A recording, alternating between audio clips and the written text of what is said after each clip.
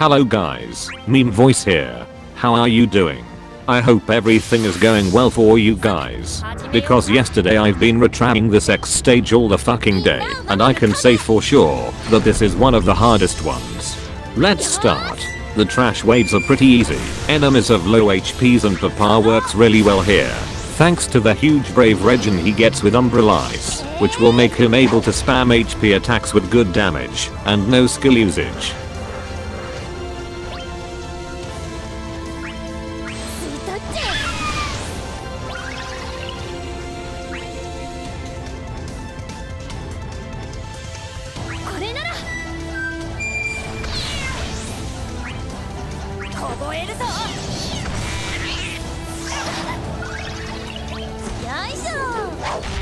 Selfie skills are extremely important in this fight, so you'll want to use just 1 or 2 drains, and if possible just 1 wall, because the damage reduction you get with wall will help a lot during the boss fight, so try not to be too greedy and hold on to your skills for the boss fight.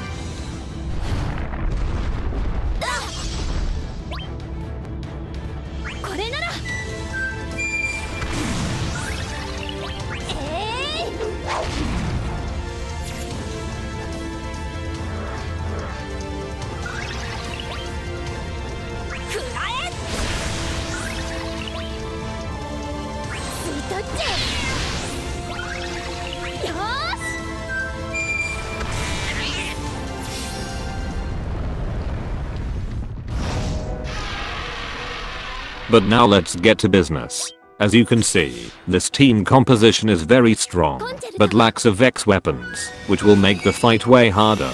Not only you'll have to control extremely carefully the skill use of your characters, you'll have to deal with Selfie and her brave attack, because as you know, she uses physical attacks, and these Krakens counter them. They will hit you back with a damage that varies from 2000 to even 5000 sometimes, depending on their buffs, and they will completely erase all of your buffs as well. This means that Selfie will be bound to use either an HP attack that might leave her open to breaks, or using skills, which is big problem, since she's the only character that can heal in this team, and you can't just waste skills every time you want to avoid breaks.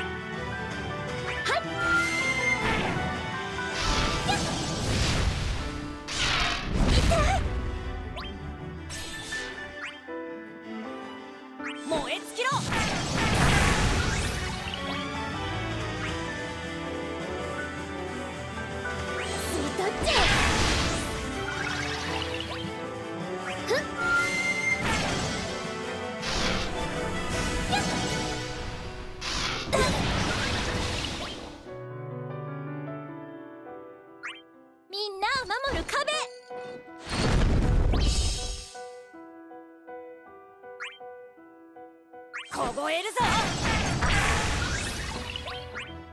燃え尽きろ。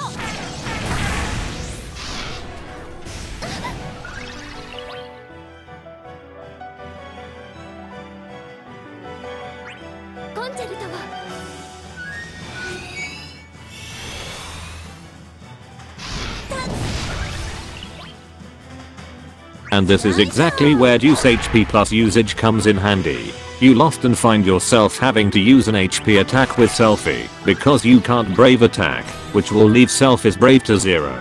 Thanks to Deuce, if her brave is high enough and the note buff is active, you'll be able to not only deal great damage to the opponent, but you will also take back around 4000 to 5000 brave, which will prevent Selfie from getting broken, both thanks to the wall buff and Deuce HP plus.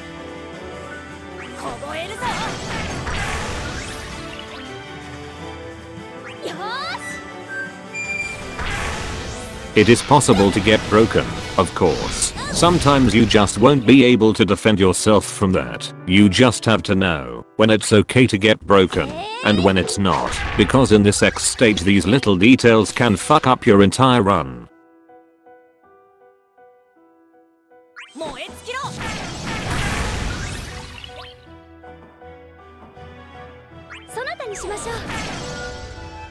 Okay, so these bastards will start to buff themselves when they are almost at half HPs left, and when that happens, the fight will become much harder and basically impossible to handle with my team composition.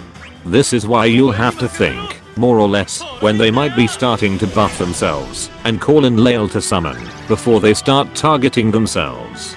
This will give you time to deal enough damage not only during summon, but even after that, because after the summon they will still have to use a normal turn, and after that they will start to buff themselves. You must make it so that as soon as they start buffing their HP bar is almost empty, because after they buff themselves, you'll have to kill them immediately.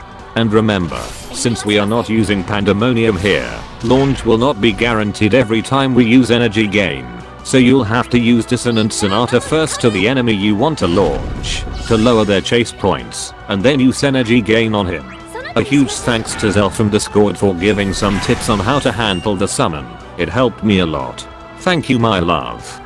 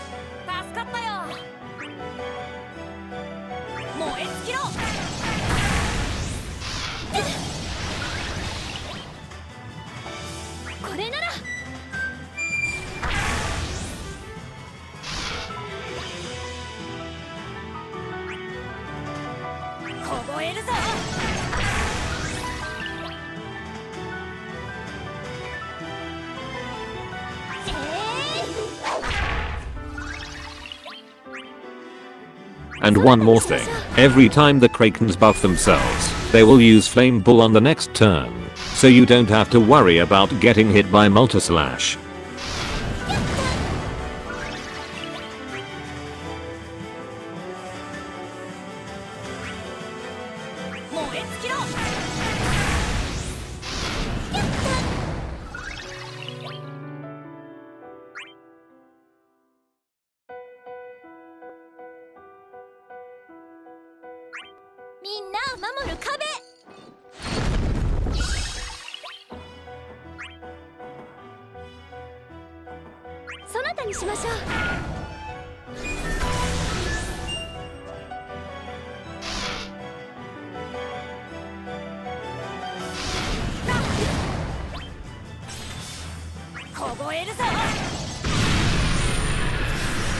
And finally, after a whole day, I managed to beat these two assholes. I'm never doing this X stage again. It was a real nightmare. I almost wanted to do a Deuce experience video, but then remembered that my team is just not the best for this stage, so I decided that it wasn't worth it.